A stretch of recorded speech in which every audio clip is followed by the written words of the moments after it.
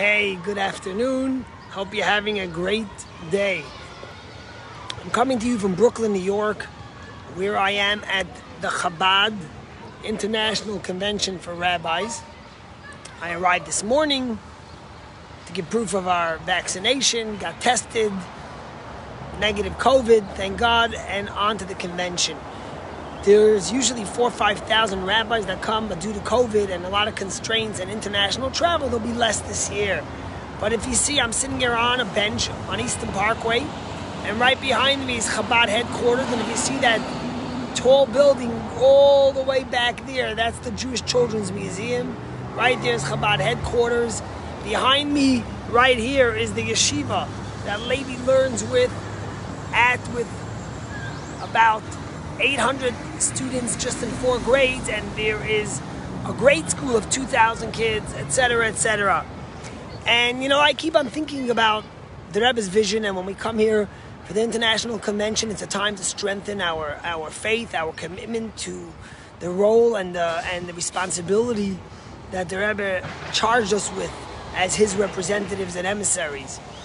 And you always think to the Torah portion, and in the beginning of this week's Torah portion, we read about the first acquisition in the Torah, the first real estate deal. Abraham buys the cave of the Machpelah from Ephron the Hittite, and he pays full dollar, 400 coins that were international currency. The rabbis say they were worth like 1 million coins. And Ephron takes the money, Abraham pays for it, and he buries his beloved wife, Sarah, and later on, of course, Abraham is buried there, Isaac and Rebecca, and Jacob and Leah. Before that, Adam and Eve were buried there, and that's why he wanted the place. And there's a whole discussion in the Talmud how he found out, in the Midrash, how he found out that they were buried there. But that's not the point. When Abraham comes to meet Ephron for the first time, and he says, let me buy the land, Abraham knew exactly what he wanted. He wanted the cave of the Machpelah.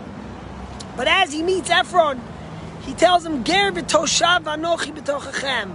I am a stranger and a resident amongst you. And the rabbis ask on the commentary of the Torah, what does it mean I'm a stranger and I'm a resident? Are you a stranger or are you a resident? It's a paradox, one or the other.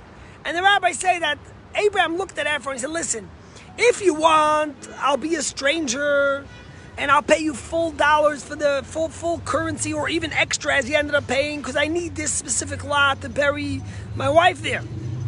But if not, remember that God promised me this land is mine. God promised the land to the Jewish people. So if you don't give it to me as a stranger and sell it to me for high money, I'll take it as my right. I'm giving you the choice to do either or the other.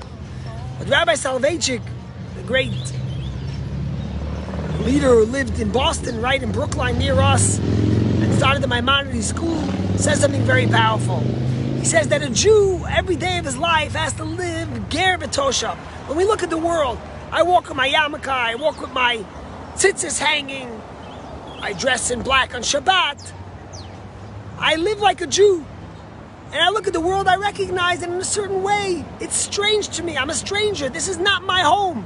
My home is Israel. My home is Torah. My home is spirituality.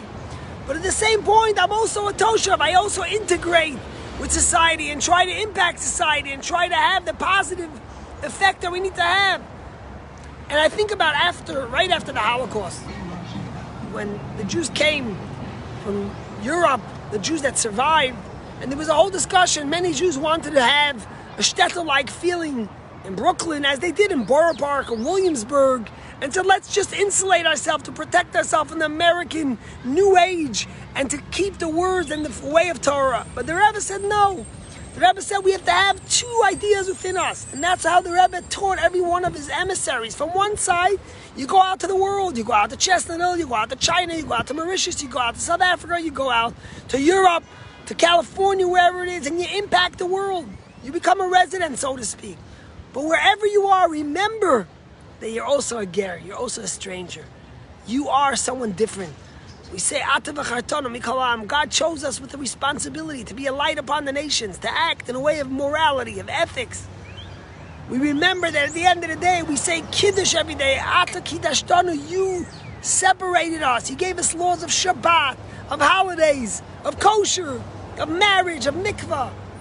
says the Rebbe, and that's what the Rebbe inspired us. So the whole year, you sit in Chestnut Hill, you sit in your place, and you hang out with the people, and you focus on your community. But once a year, especially over this weekend, we come together, all the Chabad emissaries from over the world, and remember that as much as we're a toshav, as much as we're a resident of our communities, wherever they may be, nationally or internationally, and we impact them in the greatest ways we could, and we lift them up to a higher level, we also remember that this is our home. Our home is amongst people who focus on Judaism, on spirituality, on following the laws of Torah.